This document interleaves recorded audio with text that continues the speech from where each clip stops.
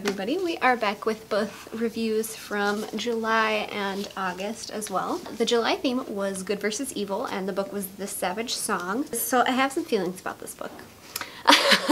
It was really good. I got way into it, but it took me about 200 pages to do so, which is way too much. It's a series opener, so part of it was the author setting up the world, which I get, but also it was really long exposition. After that, it was super great, really action-packed, very non-stop in the last like third of the book. This is the start of a series, so there's going to be more, and I think that now that things have happened, it'll probably stay at that very action-y pace. It's the story of Kate and August. There's a city called Verity. It's kind of a dystopian setting. There are two halves. There's the North City and the South City. One of them is run by Kate's dad, and he basically allows people to pay for their safety. There are these like monsters on the loose that are born from acts of violence, which is really interesting.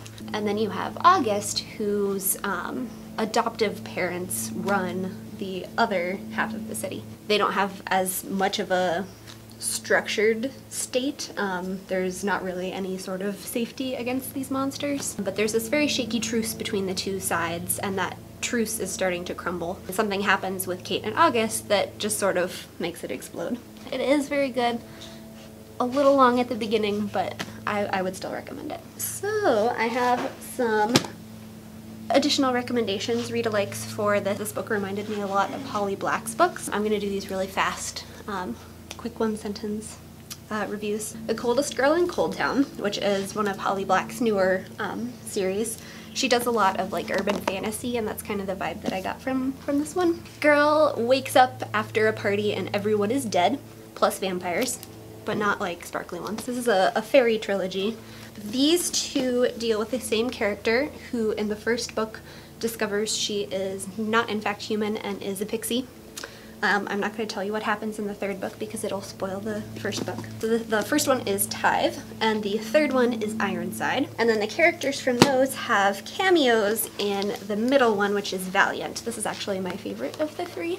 People getting high on fairy food and trolls in the subway. They're excellent. I love these books. So well done. If you like the kind of vibe of the Savage Song, those would be really good.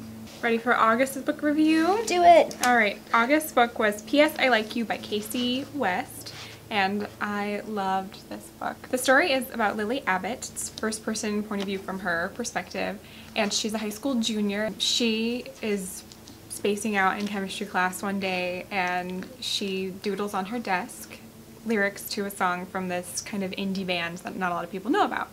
And the next day when she comes into school, the lyrics are continued by a mystery writer, along with more like a message about how much they love the band. This starts a little pen pal relationship where they're passing notes to each other. Eventually that relationship develops, along with she's dealing with regular high school drama of her best friend, her crazy family. She has lots of siblings, her parents are hilarious. There is a pumpkin pie blindfolded taste test between her parents where they have this little competition, and it's just, their family was so much fun. I wanted to go have Thanksgiving with them. This was one of those stories where I couldn't sleep, so I decided to read and read till it was finished. I really loved it. I'm actually going to back read this author and read some more of her stuff. I enjoyed it so much. So when I was reading this though, it reminded me a lot of when I was in like high school, middle school. I really liked Lizzie McGuire and the TV show, and it kind of reminded me of that. I actually was like picturing some of the characters looking like some of the characters from Lizzie McGuire. And the other book that jumped out at me as a reminder was Fangirl, if you've ever read Fangirl by Rainbow Rowell. It's so good! My one sentence summary is twins going to college, dealing with life changes, family issues, and guys.